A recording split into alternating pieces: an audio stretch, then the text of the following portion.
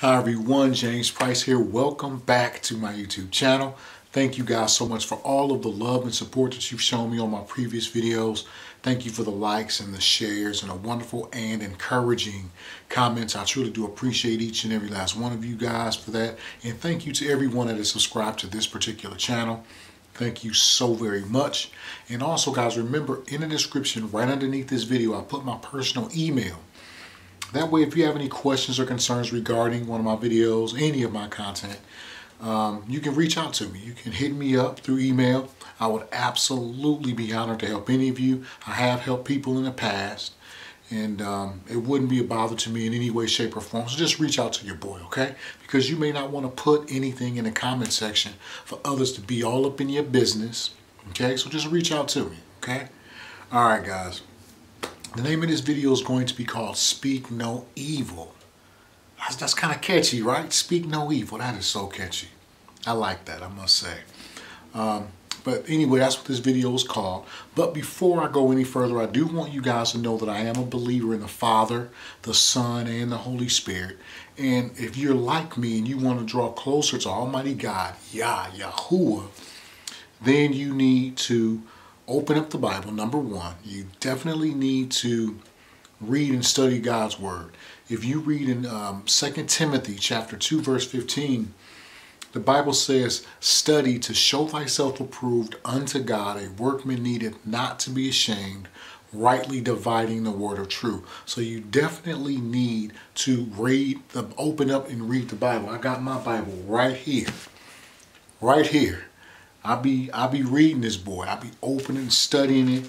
I got highlight marks all in this. You guys see that? So I be all in, man. So it's just like going on a journey. It's like I use my imagination and I can picture what's going on, what I'm reading in the Bible. It's amazing. So just dive into it and get going. Draw closer to God, okay? And number two, you need to develop a prayer life, okay? If you read in Matthew chapter 6, verse 6, the Bible talks about going into your prayer closet or your secret place and seeking your Father who sees you in secret, and he will reward you openly, okay?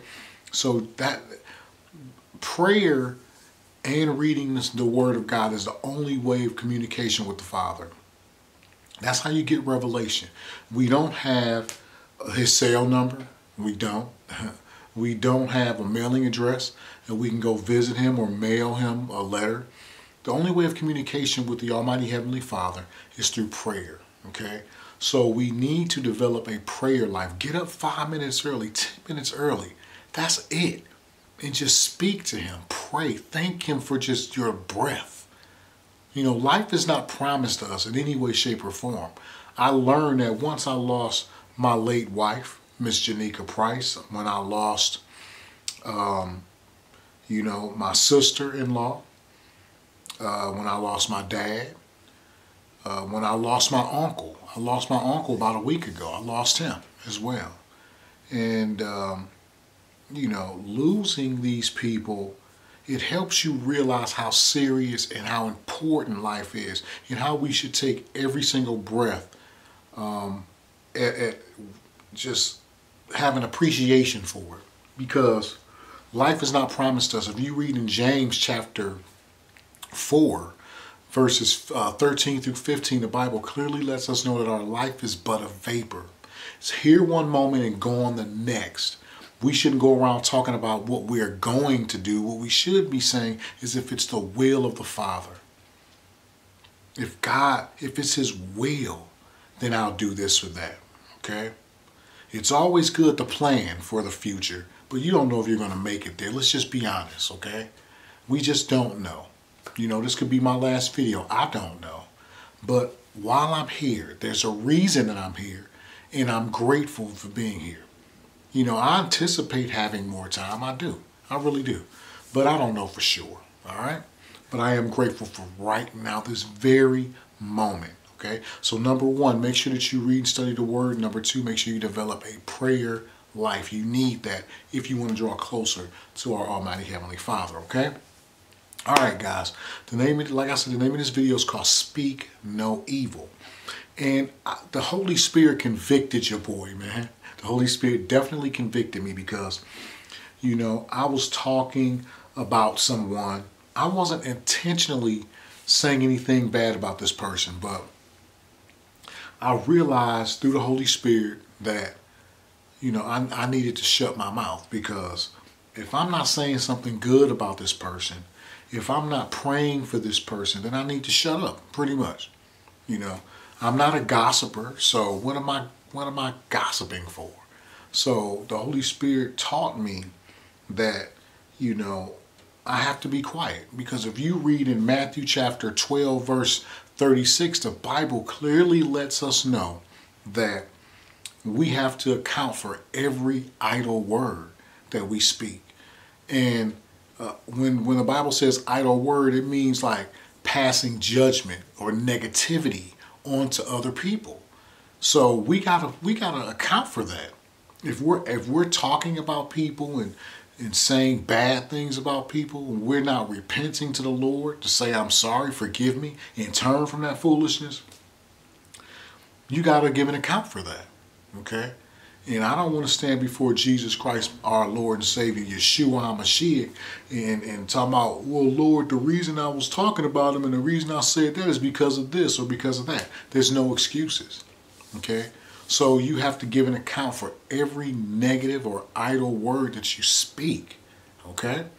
All right, I'm going to give you guys a couple more scriptures.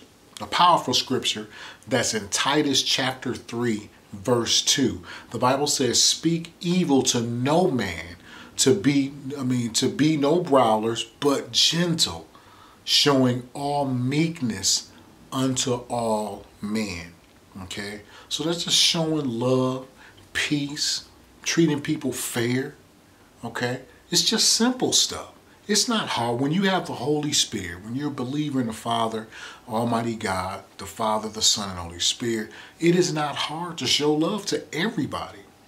It's not hard to have peace with people. That's all the Bible wants you to do, is just show love, have peace with everybody. Okay? And we all need to do that.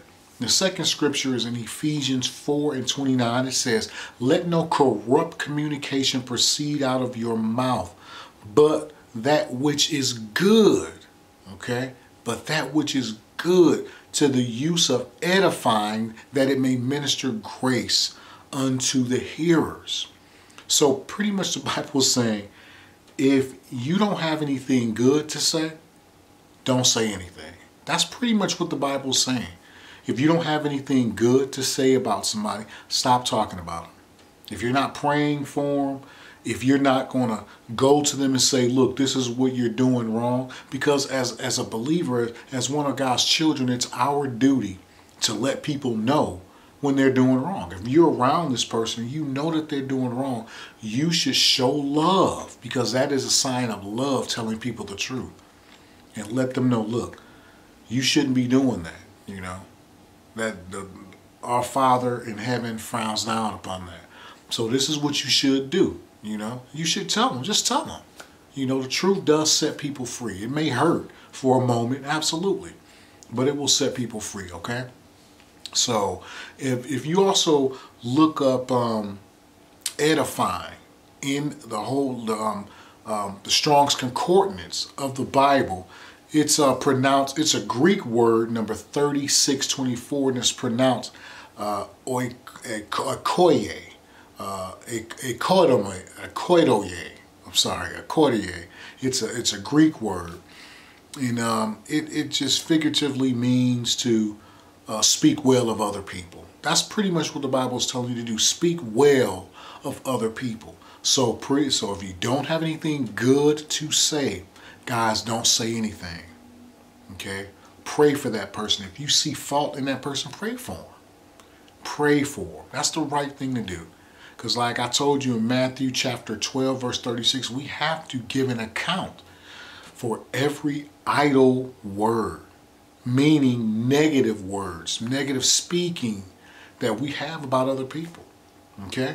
So I hope that this was a blessing to you. It was a blessing to me. The Holy Spirit definitely helped me.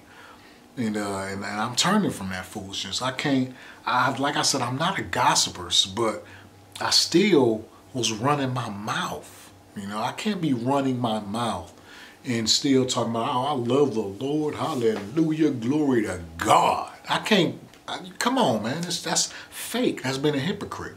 I definitely don't want to be that. So, if you like what you heard in this video, make sure that you give your boy that thumbs up. And also, if you're not subscribed to this channel, hit that subscribe button, and when the bell icon pops up, click all, and you'll be notified whenever I upload new content. And also check the description right underneath this video, and keep a lookout for the link of my new channel called Writing with JP. And I'm excited about it, man. It's a wonderful channel, wonderful content. You know, show me love over there, man. I'm trying to get to 1,000 subscribers over there. You know, I had to do a contract with YouTube, and they told me once I get to 1,000 subscribers and 2,400 viewing hours, they are going to start paying your boy. Can you believe that? So, go on over there, help me out, man. You don't even have to like me, man. Just help me out because I love you. All right? All right, guys. I love you. God bless you. And I'll see y'all in the next video. Bye.